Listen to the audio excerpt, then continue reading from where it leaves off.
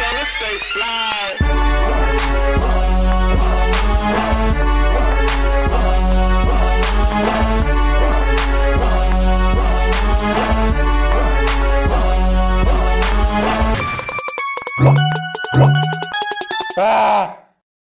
All right, what is good, my Mouthin Out family? We are live in South by Southwest, Texas, Austin, Texas.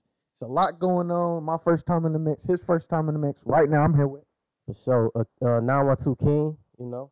912 King. So I was debating. I was like, I wonder how he says his name. Is it like 912 King or 9, you know what I'm saying? But so it's 912 King. Yeah, how did that name come about? So 912, that's the area code, you know, for my city. I'm from Brunswick, Georgia, you know, land of the wicked. You know, and King, that's just, you know, my nickname. So I just combine the two and it flows, you know. Kind of nice. So It's nice. It does roll off the tongue, man. And so you do music, right? yes, sir. I do music, hip hop. I'm an artist. I rap. You know what I'm saying? Don't want to sound cliche, but it is what it is. I rap. So if you had to describe your music, how would you describe your music for a person that's never heard it? You know, people normally kind of like everybody's influenced by somebody. So if I had to kind of describe, it's kind of like a blend between like J. Cole and like Kendrick Lamar, that type of vibe. Spit, spit. Putting like my own spin on it, of course.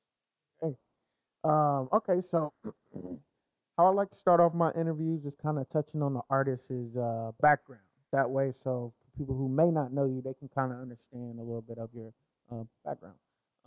So let's start off with talking about where you were born and where you grew up. So I'm born and raised Brunswick, Georgia. You know, that's where everything. That's where I learned everything. That's how I came up. You know, that's where I got my name from. You feel me? You know, that's my stomping ground. What is it like there for someone that's never been there? Describe it. Brunswick is it's real. It's pretty slow. It's slow paced, you know, compared to big cities and whatnot. But you also have like the marshlands, and it's on the coast, so a lot of people from out of town come to visit, vacation and whatnot. A lot of old people, that's mainly kind of like retired. They actually may move there and just kind of like finish their life off there type thing. Then growing up, what was your neighborhood like? So I grew up in Leeswood Circle. My neighborhood was fun. You know what I'm saying? There was a lot of kids in that neighborhood and whatnot. And I was just an outsider, so I was always outside playing around and whatnot. Just being a kid, doing things like that. Telling my sister out because she has a son, which is my nephew, but it is no kids in the neighborhood, so he ain't got no reason to go out because I can't always go out with him. But I remember them days. It's good to have like other kids in the neighborhood. Type shit. So in your household, what was that like? Was your parents playing music at all, or like? Man, my household, man, I grew up with my cousins and whatnot. But yeah, my mom, like when I think about it in hindsight, she used to always have like Eminem CD or cassette tape, Tupac CD, cassette tape, 50 Cent. She was real big on 50 Cent. That's when all the ladies love 50, you know what I'm talking about?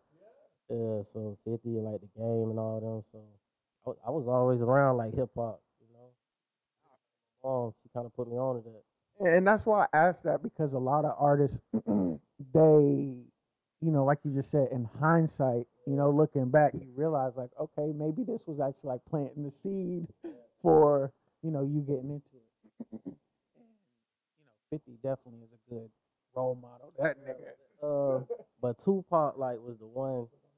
He was the one that stuck and actually like made me feel like emotions from his music. So I remember like looking in the mirror, like reciting Tupac rhymes and shit. You know what I'm saying? Like just acting like portraying, the life of a rapper. Like I remember that. Crazy. That's dope. Okay, so when did you kind of first start actually, I guess, writing your own raps or just trying to put together rhymes and stuff like that? You remember? I mean, me and my homeboys, we used to always just play around. You know how it is, bro. Just freestyling and shit. I feel like every black, young black kid, you know what I'm saying? Definitely. Dibbles and dabs and freestyling with rap and shit. But what time frame is this? Is it like middle school? Is it high school? Is it after This, from what I remember, it was like high school, like mid high school and whatnot. Yeah, but like when I actually like started like putting the pen to paper was when I was like in college. Like that's when I kind of took it serious. Yeah, I was up there in Boston doing like a master's program, and I was just kind of going through a rough spell with school, and I needed kind of like an outlet, and so I just kind of focused on writing poetry and whatnot. you was on a master's program? For what? Medical sciences. God damn. Yeah, so I was doing that for like 2 years. I was depressed, bro. Like I was up there in Boston, and it's not really like the part of Boston I was in, like old people that look like how black people do this. There was no people that really looked like us and whatnot, especially in the program I was in. So I was just having a rough time, and I did some self reflection and like kind of did an outlook on my life, being alone. And I kind of realized like it's not really what I want to do. This ain't what I'm passionate about. So I just kind of like sat back and reflected on, damn, what am I passionate about? What's kind of always been around, throughout my life that I've been like up and down. It always stayed there and always kept me in a happy spot, happy place. And it was the music. Mm, So that's what it was. um, I definitely think we need more black individuals in the program that you was talking about, because I can only imagine. But I also want to say, for people that are going to college, because you went straight after high school. Yeah. So I did too, but I should have took like a little break to kind of reflect because we've been in school all our life. And so when I went to my first school, I ended up getting kicked out just because I wasn't there. I wasn't taking it serious or whatever. But then I went to art school for film and stuff like that, which is what, you know.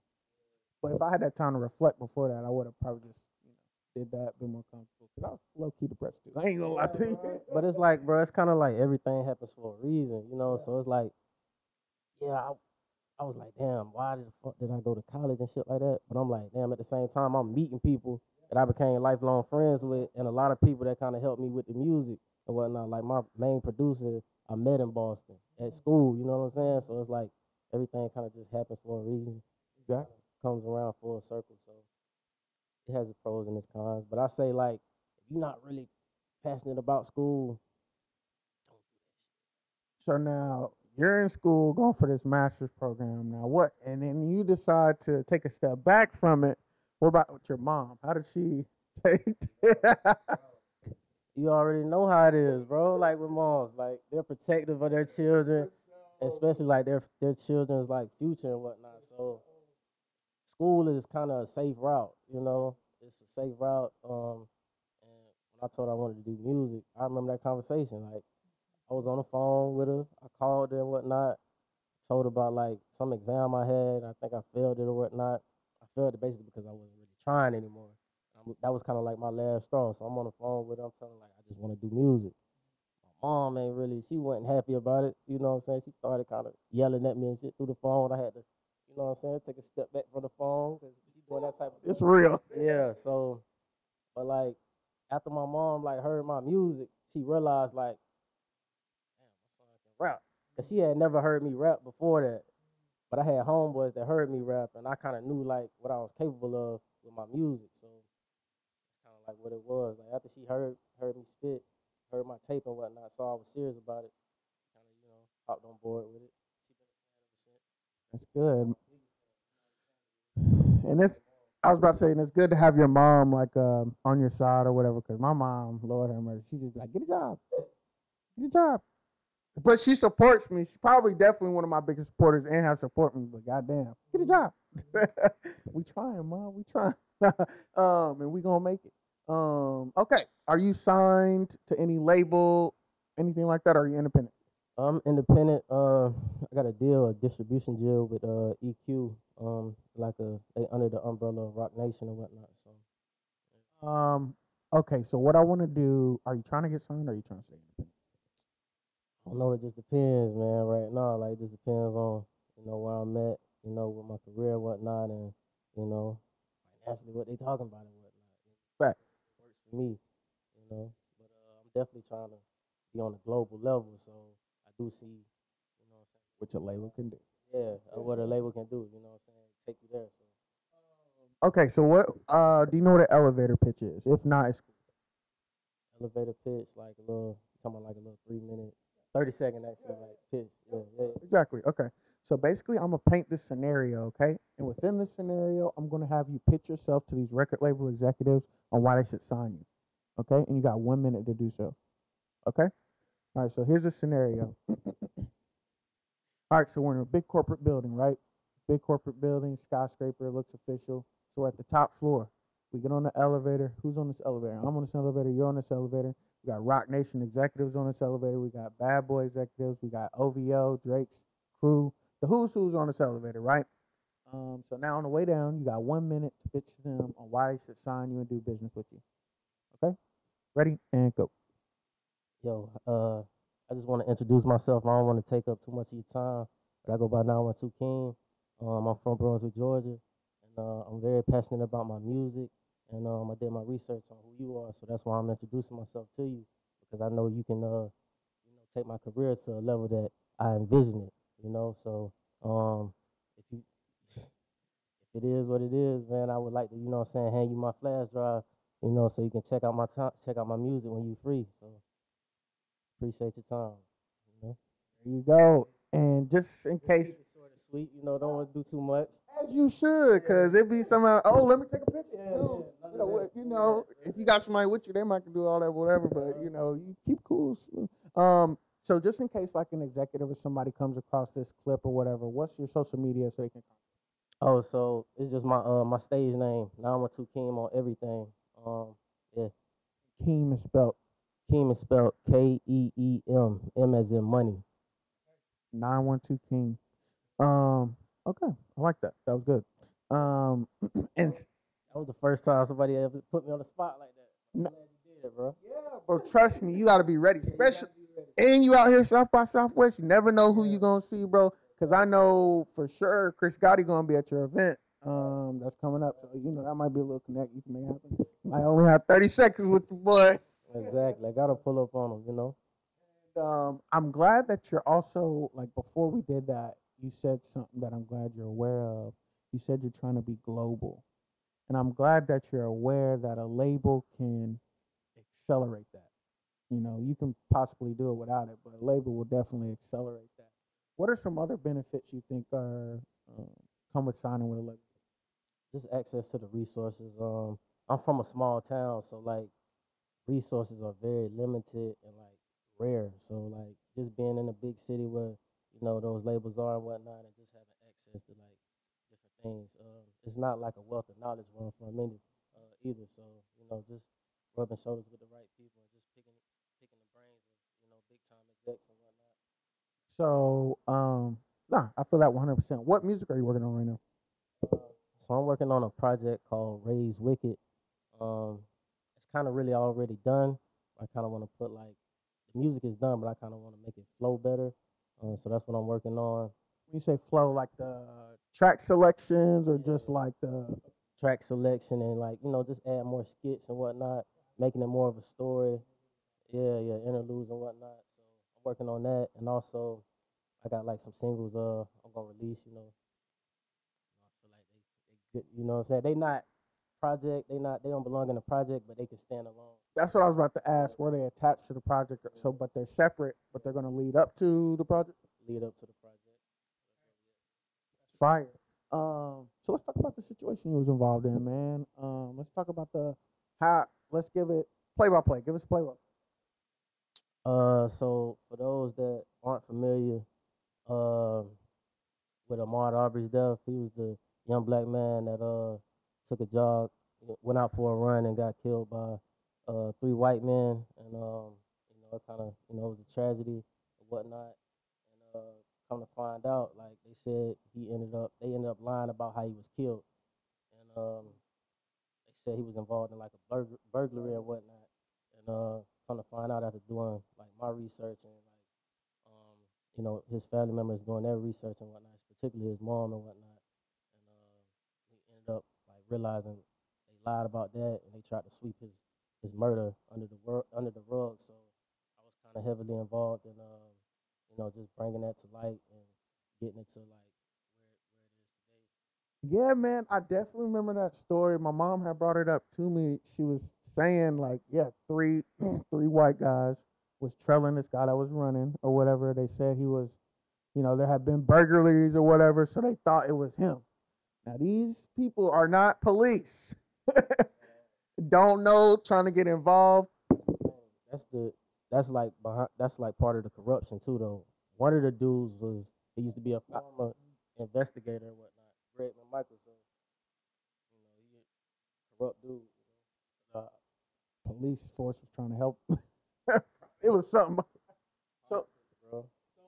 so I'm sure there was a lot of protesting. I know there was a lot of protesting. Were you involved in any of that?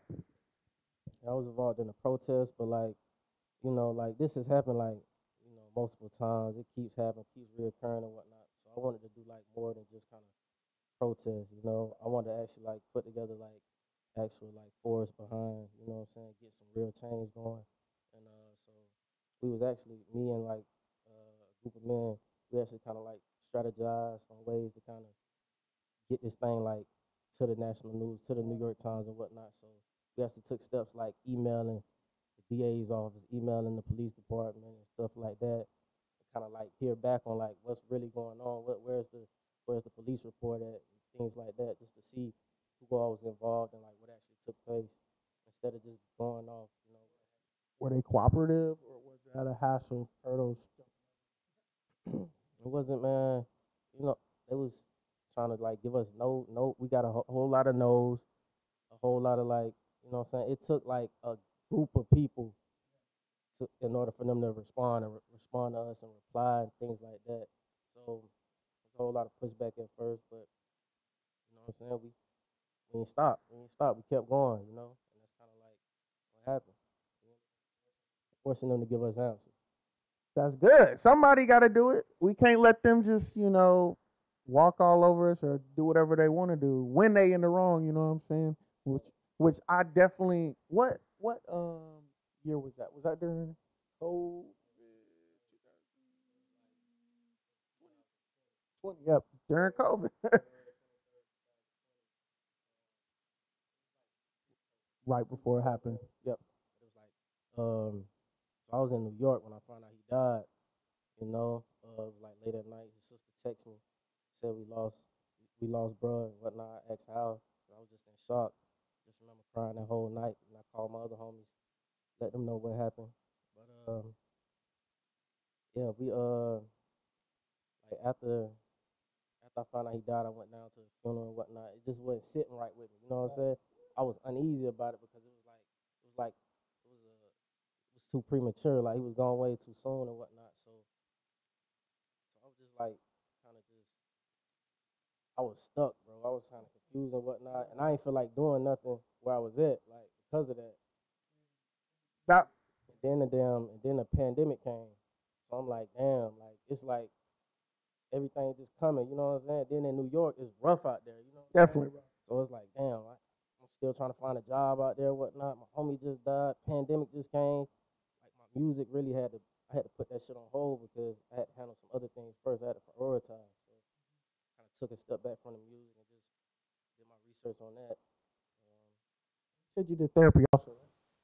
Yeah, bro, I did therapy because I was spiraling out of control, bro. I was just finding different coping mechanisms that were kind of like just not really healthy for me and whatnot. Exactly.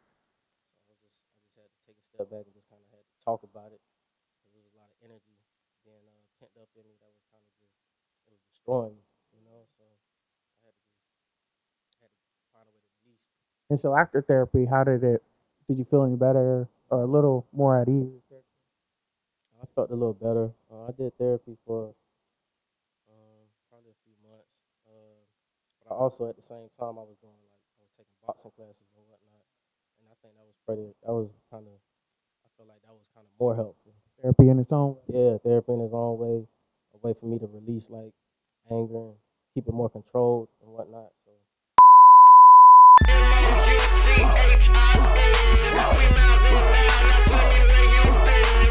Adrian Nyce, that's worldwide, not an eye. Interviewing your favorite guest while I'm trying to stay fly.